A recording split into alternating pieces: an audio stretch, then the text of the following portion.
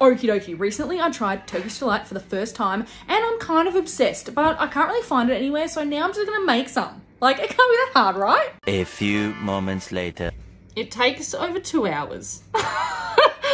I'm ready, let's do it. Okay, first step. Line the tin with foil. Oh, that's a lot of sugar. Water, lemon juice. Adios. So I don't have a candy thermometer, but I've got this bad boy. Probably not the same thing, but that's all we've got. So it's at 169F. What do we need it to be at? I don't know. 1 hour later. 194.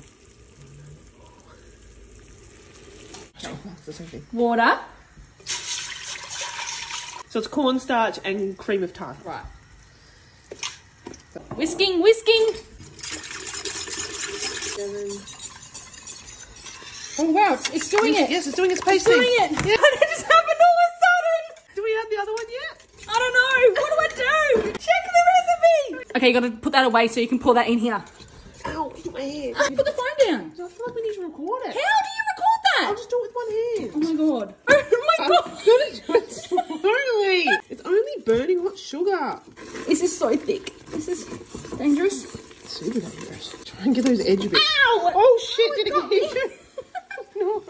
I don't want to whisk because it's going to splash me again. Handle it. Ow, it's hot. It's burning me.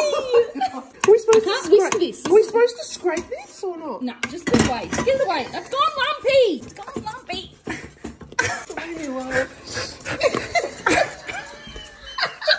This is hard work. Check the recipe. I'll check the Trust the recipe. That was hectic. That was hectic. All right, it's time for the colouring. Let's go. Dollop it in, do you think? Actually, this is an extract and an intense way. That. Jiggle, jiggle, jiggle, jiggle, jiggle.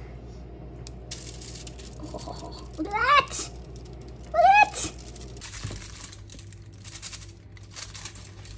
Okay, so now it has to sit on the bench overnight. So come back tomorrow and we'll test it out. Oh my god, I can't wait. I'm so impatient.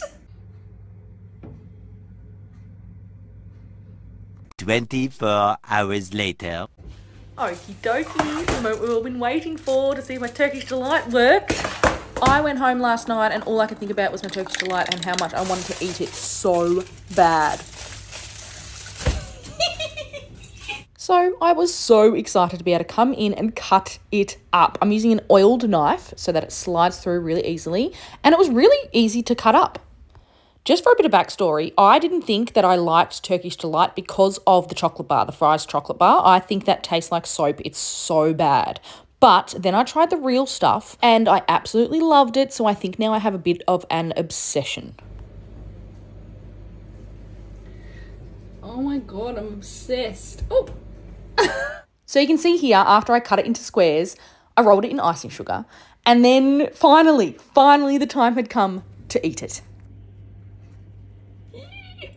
Time to try. Look at it. Okay, I'm gonna eat a piece. Eat this piece right here. Moment of truth.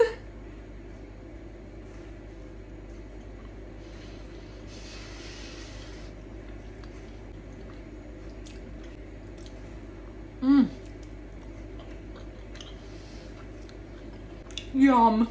That's amazing.